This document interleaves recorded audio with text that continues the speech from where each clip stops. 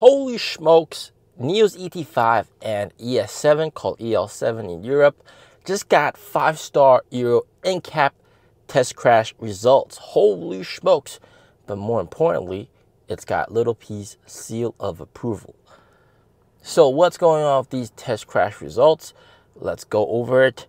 First up, we got the NIO ET5. Holy smokes, 5-star. These are the quick glance at the results.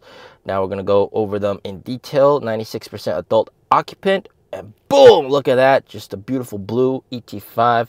Got rammed right in the front. And we know NIOs are very, very safe. My car built like a tank, man. And built like a tank. But actually, in this year's test, there's a little bit of a difference. NIO actually lost points for being built like a tank. We'll talk a little bit about that later. But they still managed to get 5-star. I mean, look at that. Side crash. Boom. Man, all the airbags deploy. Excellent safety. NIO really spends money where you can't see it. For example, the frame, the build quality of the car. Instead of like just like big sofas or big screens and that kind of stuff. And look at the airbags deploy, absolutely beautiful. And this all comes to show that NIO's R&D that they're spending billions and billions on is absolutely worth it. Absolutely worth it. All right, child occupant safety, 85% score. Boom, wow, look at those airbags deployed. The side airbags protect you from the glass. Absolutely beautiful, nice. And of course, very important to wear seatbelts. AB, this is one of NIO's strongest points, and we actually saw in one of my previous videos by AB nighttime rain test. NIO just performs exceptionally well with AB. And here's a dummy motorcycle. Wow, look at the distance of that, the braking. Safety assist. Oh wow, that's pretty insane to think about. Okay, wow. Motorcycle coming in, a car coming in, wow, and it actually avoids it. That's absolutely amazing. That's, of course, the NIO ET5.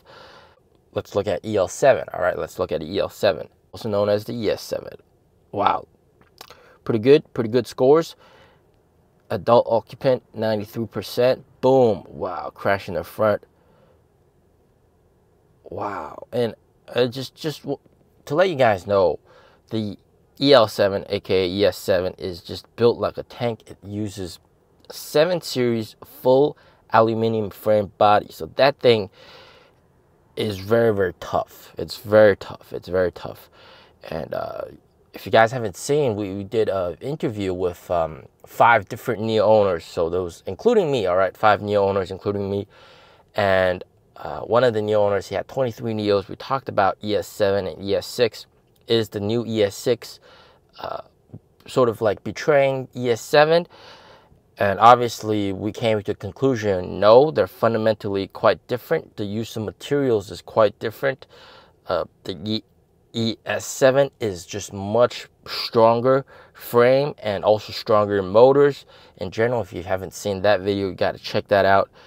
Look at that, side airbags deployed. Wow. That's so crazy to think about. It just comes out of the seat. All right, child occupant safety, 85%. Very good. Look at that. Wow. Those airbags are massive. And wow, look at that. Protects you against the glass. Nice and soft cushion. Boom.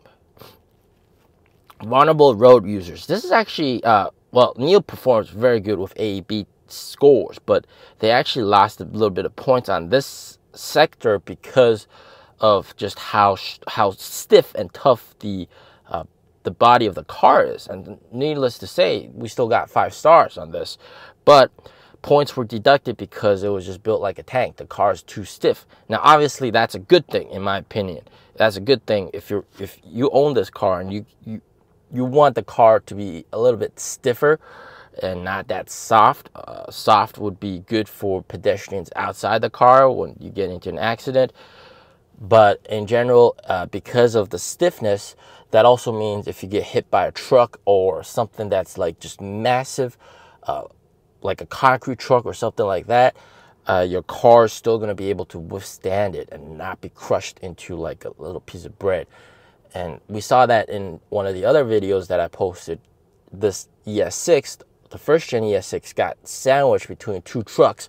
Usually when that happens, the car in the middle just becomes a little chip, crisp little chip. The occupants inside, no hope of survival.